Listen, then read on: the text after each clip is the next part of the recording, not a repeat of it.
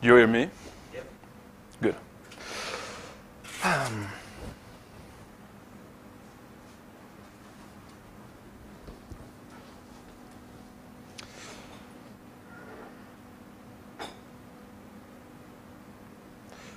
So, good afternoon, everyone. My name is Francois Tigeot, and I will be talking about porting the DRM and KMS drivers to DragonFly BSD. And maybe closing the window.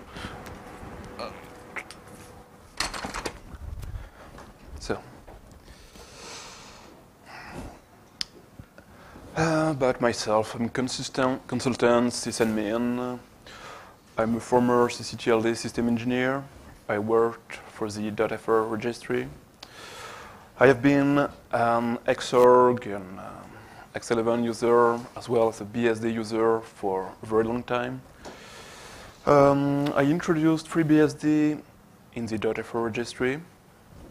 So some .fr machines are now FreeBSD machines. And I've become a DragonFly developer since 2011. DragonFly is a Unix-like operating system. It's of course BSD based. It was forked from FreeBSD a little bit more than 10 years ago now. One of the goals of the project is to be scalable.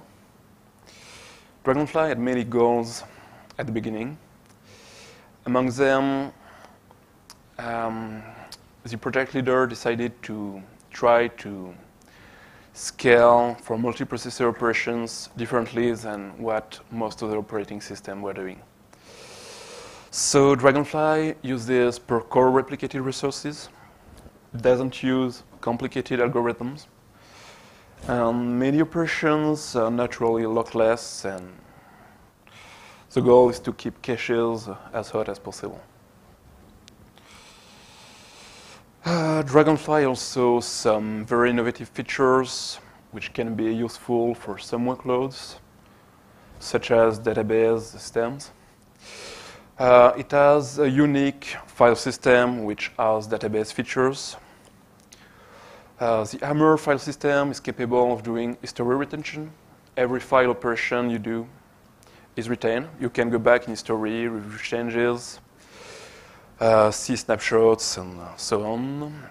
Hammer also does deduplication and real-time replication to distant file systems in a master-slave way.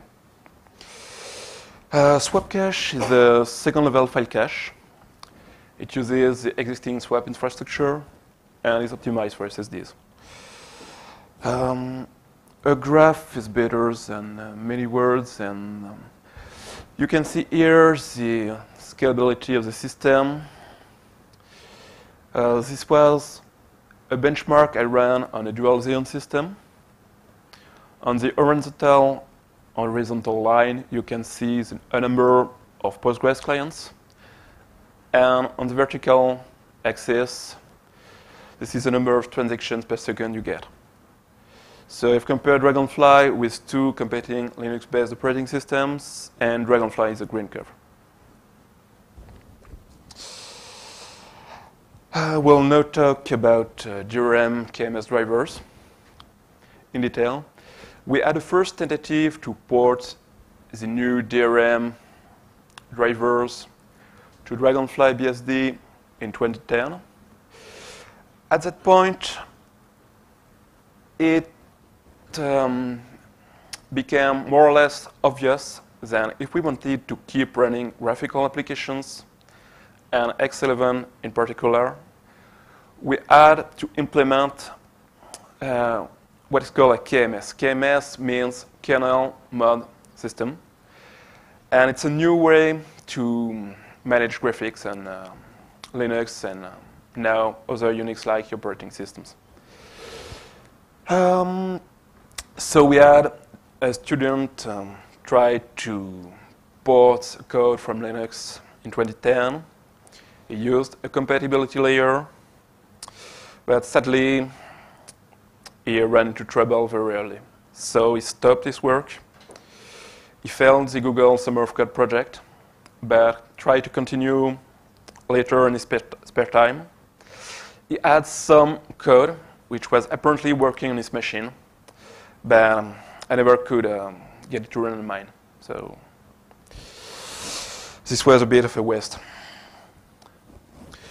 So I started again with FreeBSD. 2 years later, approximately. DragonFly was based on FreeBSD, so we still have many common kernel APIs. It seemed like a good idea at the time. So in the summer, I started to implement some of the low-level APIs required by the kernel. By December, I had most of the Intel driver put in. It didn't work, but at least it was compiling. And it took many more months to get it working and working reliably. We had to implement many low-level subsystems, which we never had the need for previously. In particular, the i915 driver is special, for it uses shared memory, memory which is attached to the main CPU. And yet, the GPU and CPU's part of the silicon are not coherent. Memory pages have to be mapped in some special way to be seen by the GPU, and mapped differently on the CPU side. And we also have to manage caches page by page. So this is something very low level, very hard to get working reliably. It uses something called the PAT, P-A-T, which is the page attribute table, a new feature on modern CPUs. So we implemented PAT support in the kernel. But first, we determined cache management was the only missing part to get the driver working reliably by completely disabling CPU caches. So we had the system booting like it was running on a 50 MHz CPU. Everything was slow as hell. You could see lines being redrawn, but at least graphical operations were perfect. Text was displayed correctly, and windows appeared. So everything was running fine, but very slowly. After having implemented PAT support, I started to work on porting the Radeon driver, which is also some very common hardware in AMD CPUs. It's Radeon GPUs are now integrated into AMD CPUs, so it's very important to get that working. By October of last year, I had the TTM and Radeon part of the DRM subsystem mostly put in. TTM is a special memory manager used by the Radeon driver. This is actually a bit more complicated than what the Intel driver uses. It's a very complex subsystem and also hard to get working reliably. But we finally managed to do it by July of this year. July. So, one of the problems we encountered later was FreeBSD dropped the ball. More specifically on the Intel driver, there were no significant updates to the Intel driver after the initial commits by FreeBSD people.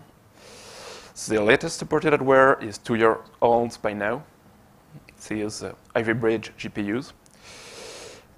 It's also blocking for FreeBSD people for they can't update their Radeon driver and generic DRM code without breaking the Intel driver.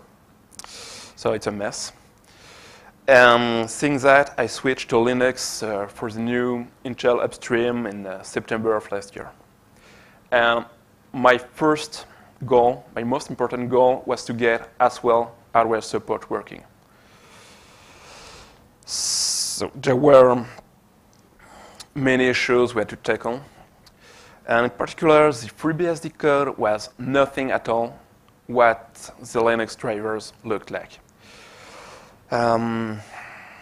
most modern features are maybe from Linux 3.2, 3.4. The code is vastly different. FreeBSD also decided to keep the old DRM1 code completely separate from the updated code. So they have two DRM repositories, the old one, the new one. I ran a diff between the two, and most code was the same. So DRM2 in FreeBSD is DRM in FreeBSD plus a few more functions. It's a mess. So I tried to rebase on Linux and selected Linux 3.8, same thing as a target. The Linux 3.8 branch is interesting for it is the first Linux branch with working, non-working as well support. Most people also base their work on Linux 3.8. The FreeBSD Radeon developer used Linux 3.8 as a basis. OpenBSD folks also targeting Linux 3.8. And that was very important for me because OpenBSD is apparently the best BSD KMS implementation so far. Everything is working. They're feature complete with Linux, and so I figured I could follow in their path and use Linux 3.8 as a basis.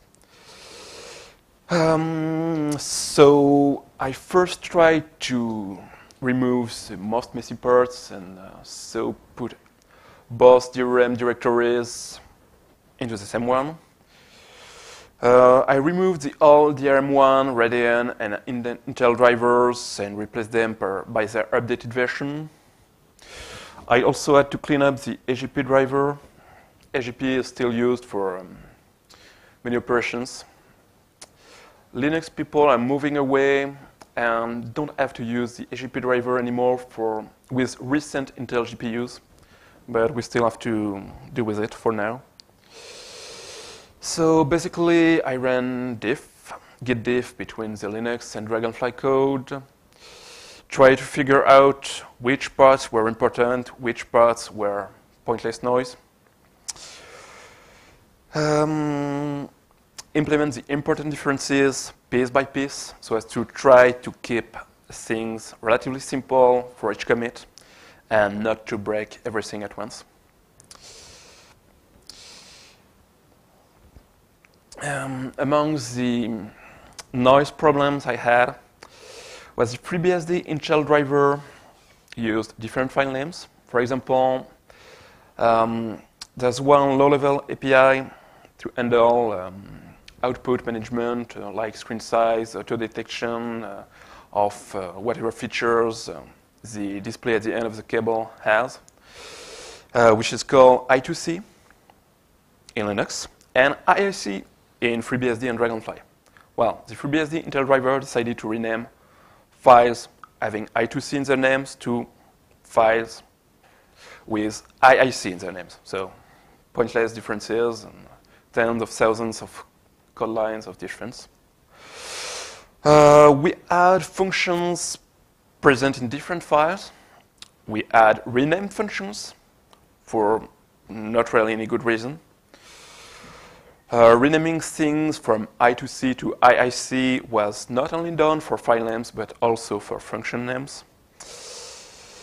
It took me a long time to figure out what was going on, but once I learned I had to move functions around to reduce differences with Linux, I basically reduced the differences by half, only by moving functions around. So I don't know what he was thinking, but it was a mess. The FreeBSD Intel developer also decided to completely rewrite the driver to change style. Whereas Linux used if pointer statements, he used if pointer not 0 or if pointer not null statements. He added, for example, parentheses to all return statements. In Linux, we had return 0. In FreeBSD, we had return parentheses, 0, and parentheses.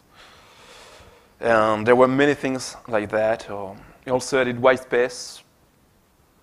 Linux used, for example, 8, 10, 12 white space characters at the beginning of some lines. And the FreeBSD author moved everything to 4 white space characters. Well, for no good reason at all. As still, the style was nice. It was clearly easy to the eye, but it introduced an enormous amount of noise. And we had tens of thousands of lines of code differences only caused by this style change. So I had to reduce this noise before moving to the important parts, which I did later. There are some difficult spots where I wasn't able to completely translate code from the FreeBSD way of doing things to the Linux way of doing things, which is the GEM virtual memory code. GEM is a low-level memory manager used by the Intel driver. Well, to handle different mappings depending on if you are in the CPU context or the GPU context or so on, to flush caches, and well, it's very low level and very dangerous. If you introduce bugs there, if you make a little mistake, you can crash your machine, have your machine reboot instantly, and so on. There's also the I2C versus IIC API, which is completely different in FreeBSD, DragonFly, and Linux. So I had to adapt the driver and work around these differences. For the rest, I implemented Linux APIs, which is the same all I did, the first Google student of code.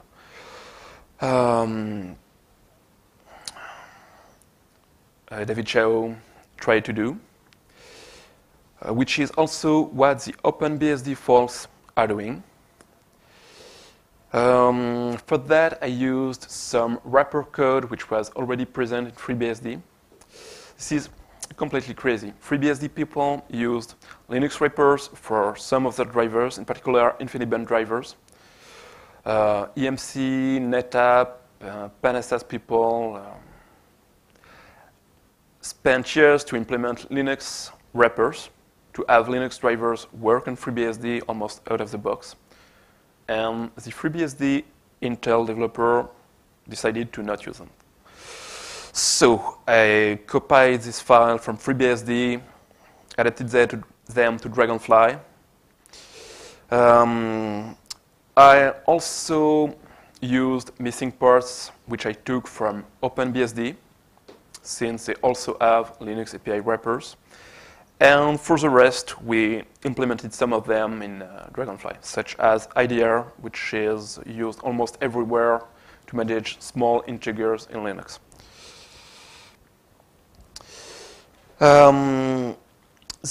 There are many reasons why I decided to use Linux wrappers.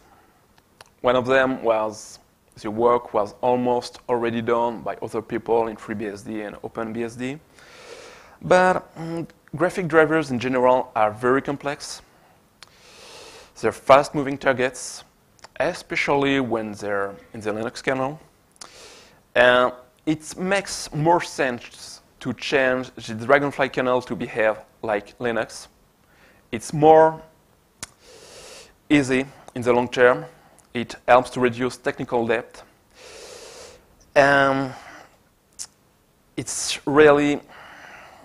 I think it's really the best approach to try to make the DragonFly kernel behave like Linux and not try to change the graphic drivers all the way to behave like drivers which were developed on DragonFly in the first place. That could be more technically correct in a way, but we just don't have the manpower to do that. Only for the Intel driver, Intel has something like 20 different developers working on it full time, and I'm the only one doing it in DragonFly, and then only in my spare time. So it makes more sense to port the DragonFly kernel to the DRM driver APIs than the opposite.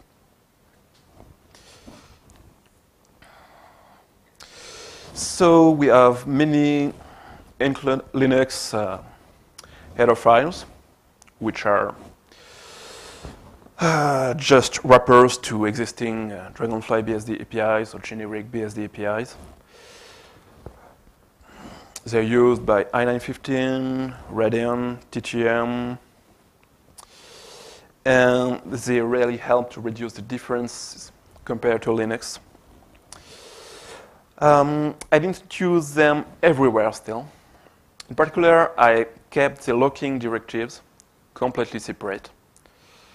So the locking directives are specific to DragonFly, and I wanted to keep things that way to make it more obvious and the kernel subsystems worked differently in FreeBSD, DragonFly, and Linux.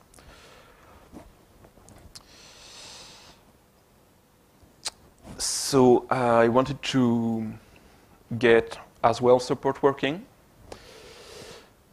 The first step was to reduce noise. So I reduced the pointless noise caused by style differences, function defined different orders, and then I moved to FreeBSD APIs, which I replaced by Linux ones. So many parts are now completely identical between the DragonFly and Linux drivers, and this really helped.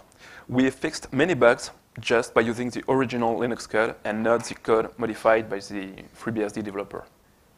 We add hangs almost everywhere, and the driver is now much more solid. After that, I figured out I had to update various subsystems. In particular, the interrupt code was completely different in Linux 3.8 than what was in FreeBSD, which was based on Linux 3.2 or 3.3. I'm not completely sure. I also had to update the ring buffer codes. The ring buffer is a part of memory which is used to store commands for the GPU, which is then processed in a ring fashion. Commands go to the end of the buffer, and then they start to be processed again at the beginning of the buffer, and so on.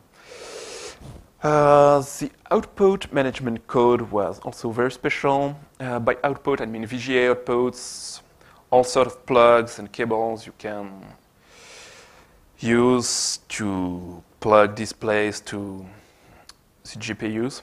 It's completely different in Haswell.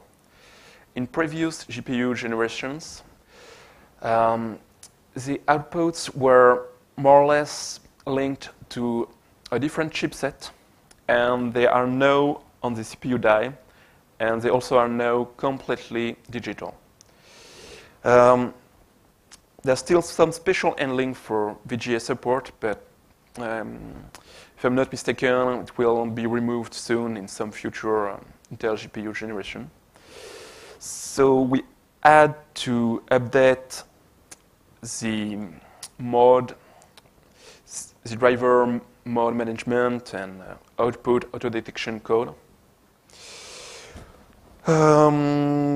which was one of the last part I got working, and then we were able to display graphics on as well, but they were corrupt. That was kind of funny actually. You could see window frames be displayed, and window contents start to appear little pieces by pieces, little bits by bits, in the form of small rectangles, small rectangular areas. And it was caused by graphic-specific table management structures.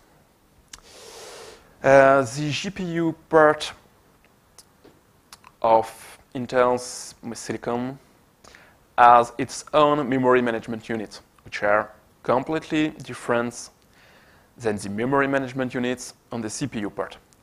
So there are different page tables we have to manage the structures like we do for generic virtual memory operation. But we have to do it differently, and in particular as well as different cache attributes than previous GPU generations. So once I got that right, we finally had working operations and pixel-perfect operations as well. That was done in August of this year. So quite some.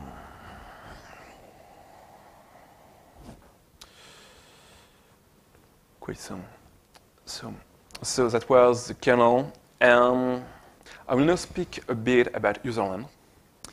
For the kernel part, is not independent. It has to be used with traditional userland applications and like Xorg or libraries and so on. So until 2013, we used something called pkgsrc, which is the package management system, which was created by the NetBSD guys.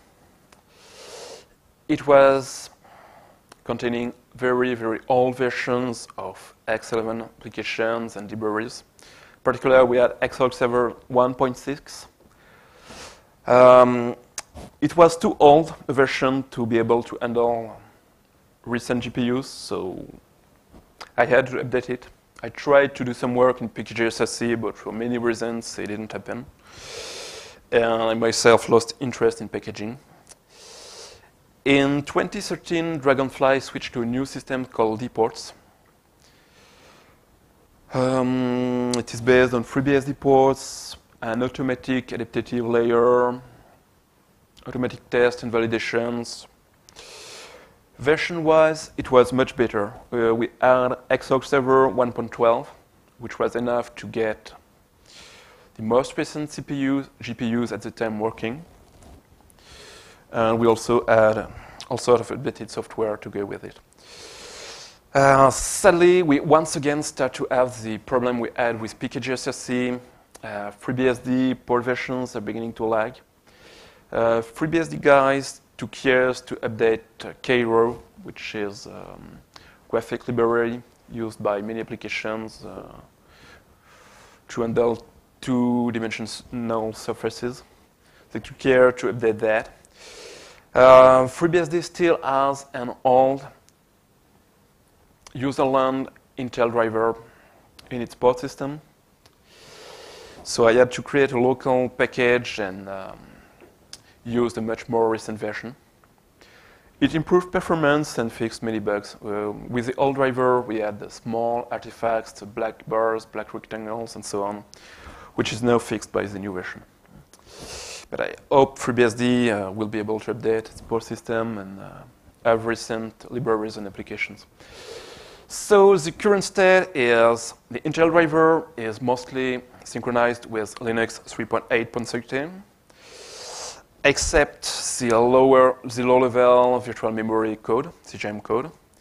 The DRM Radeon driver is synchronized with Linux 3.8. It doesn't have the bug fixes from Linux 3.8.13, but it's not really a problem at this point in time.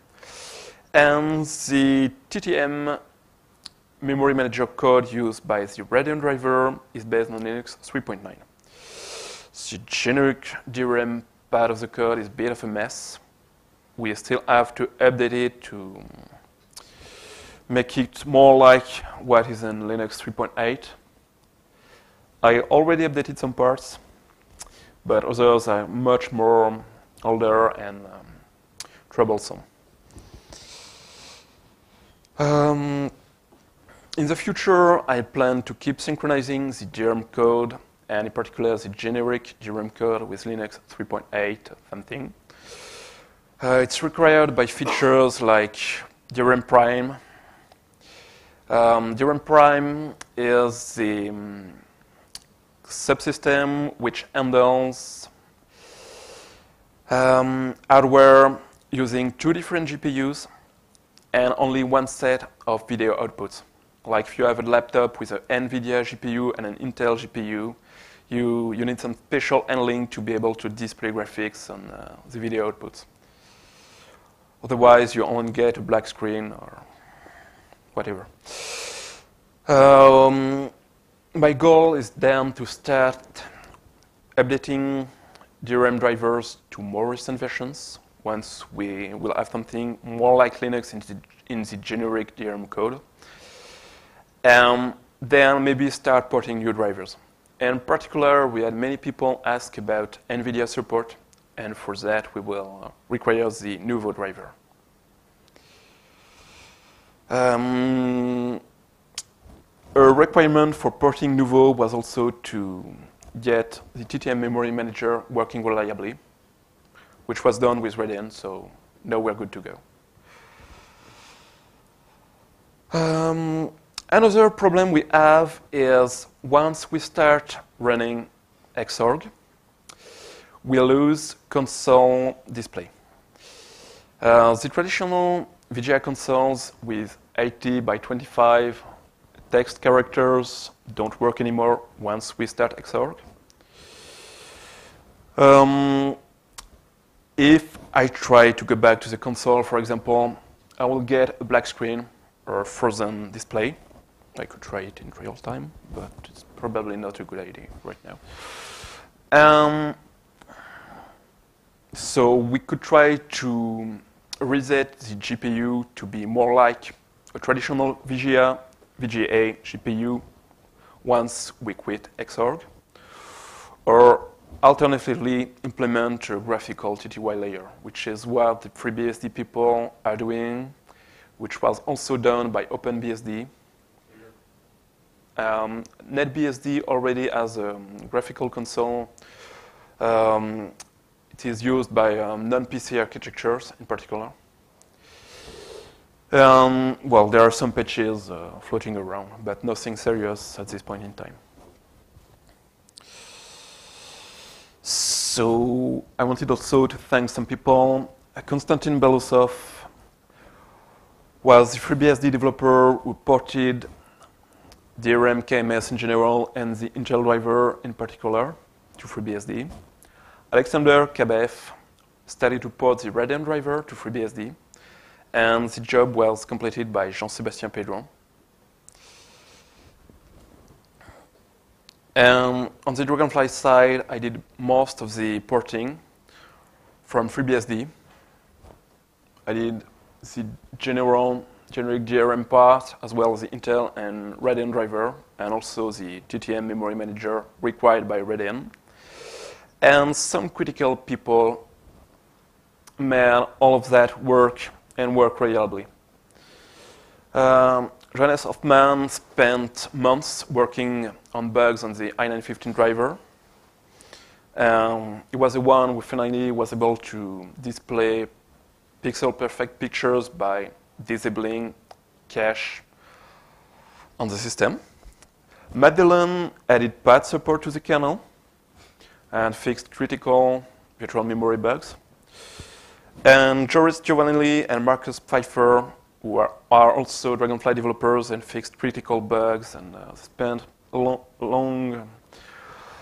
weeks trying to find bugs and fix them. We had some stupid things like the AGP driver trying to write memory in the middle of its window and corrupt some kernel subsystems and many things like that. So I'm done. Do you have any questions? Yes? Have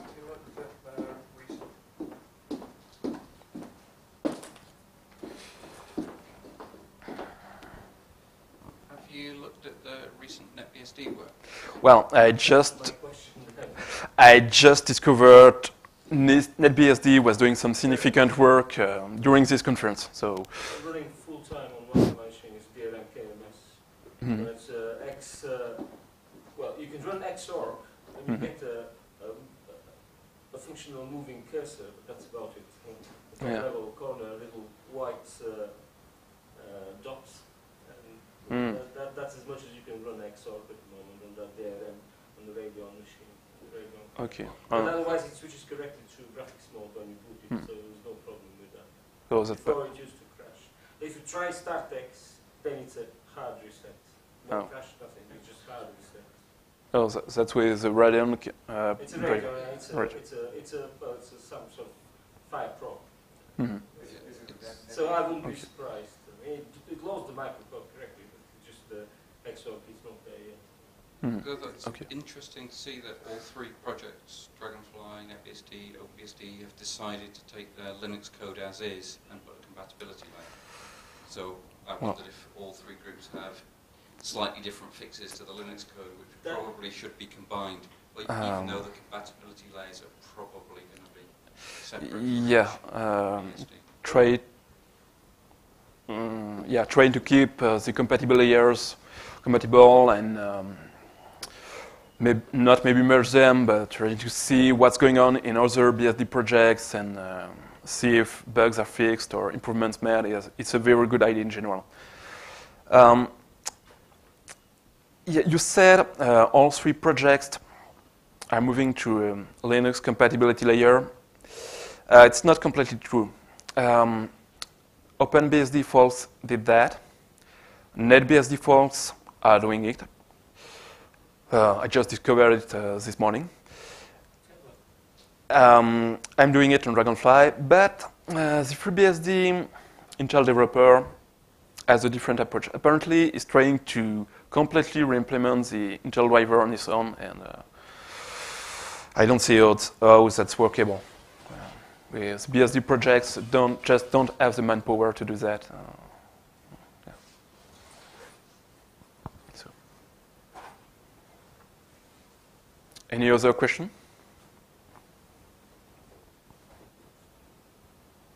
No? Don't be shy. Okay. Well, thank you.